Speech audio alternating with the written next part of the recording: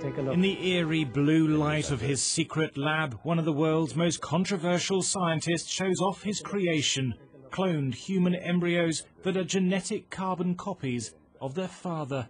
Oh, my babies are doing well. They look beautiful. Filmed for a TV documentary, Dr Zavos implants 11 of the embryos in 4 women, one of them British, in the hope of producing the first cloned human being.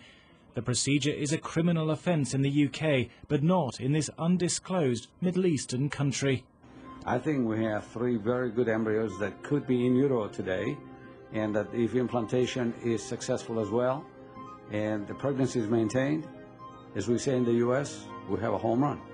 Dr Zavos also reveals he's produced cloned embryos from 3 dead people, including Katie, who died in a car crash. He injected her DNA into a cow egg, though he hasn't implanted the animal-human hybrid. British scientists have condemned his work as reckless. Cloning of animals, such as Dolly, has shown the technique carries risks of severe congenital abnormalities. I find it A, incredible, and B, disgusting, because he's sowing false hope to begin with. So the individuals who are involved in this experiment, and that's what it is, an experiment, may well not realise that the outcome is almost certainly going to be negative.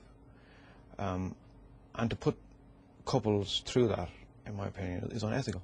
Dr Zavos adapted a standard cloning technique for his human patients. He first took an egg from the mother and stripped out the nucleus containing 99.9% of her DNA.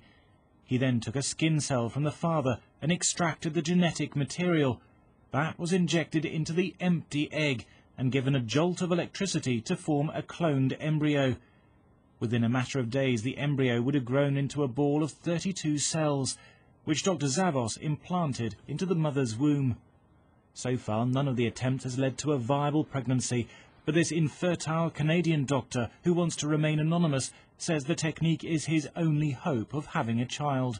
Pretty much decided that probably I would be the first one to be cloned, but then, you know, if it worked, then we might go on to have another child. Despite almost universal condemnation, Dr Zavos has vowed to continue his work. He says more than 100 patients have contacted him in the hope of having a cloned baby. Thomas Moore, Sky News.